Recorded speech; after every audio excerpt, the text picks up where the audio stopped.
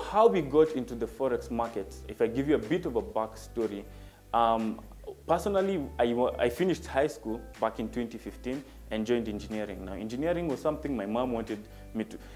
It was sort of both of us, but she's the one who was really pushing for it. I didn't want to do that. I was more of a film student. I wanted to do TVs. I like movies. Napenda movies, I see those actions. To me, it's sort of magical. Seeing someone flying, people having supernatural powers, I wanted to do that. I had that childlike dream in me and I wanted to pursue that. So I tried dropping out in Form 2. So I sat down with my parents and told them, you know, nitaka kuacha shule, I want to go to New York. I used to watch these people like Jaden Smith, you know, the Karate Kid. He's young, he's a kid. And I was like, I also want to go do the same. Why am I wasting time? I didn't enjoy chemistry that much. I was like, why am I doing chemistry and I can do film? But to cut the long story short, I finished high school, which was a good thing that I was able to do. Then now I joined university. Now joining university, I'm not doing what I wanted. Okay, but the good thing is it was a blessing in disguise. This is where I found my partner, Ken. This is where we met. Okay, we became very good friends. We didn't know where our future would take us.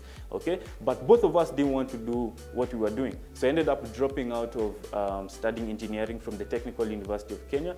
Ken also dropped out and went to study something else. Personally, I went to study film at a school called ADMI.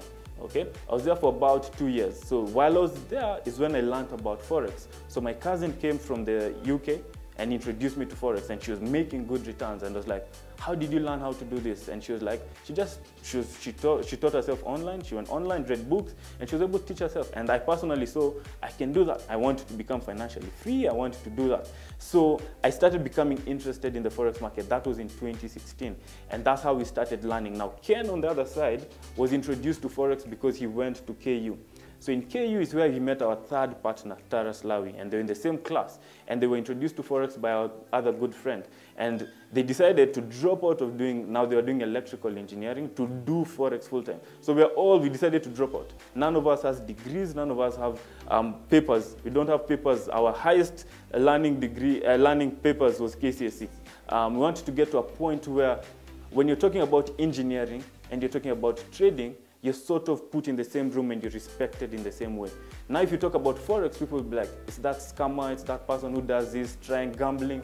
So we're trying to create that mindset to teach people that engineering and Forex are more or less the same, such that you can respect it and you can listen to both people doing their respective industries. So that's the financial goal. That's our goal with Financial Hub. We want to take Forex to a level where everyone respects it and everyone understands that you can do this as a career.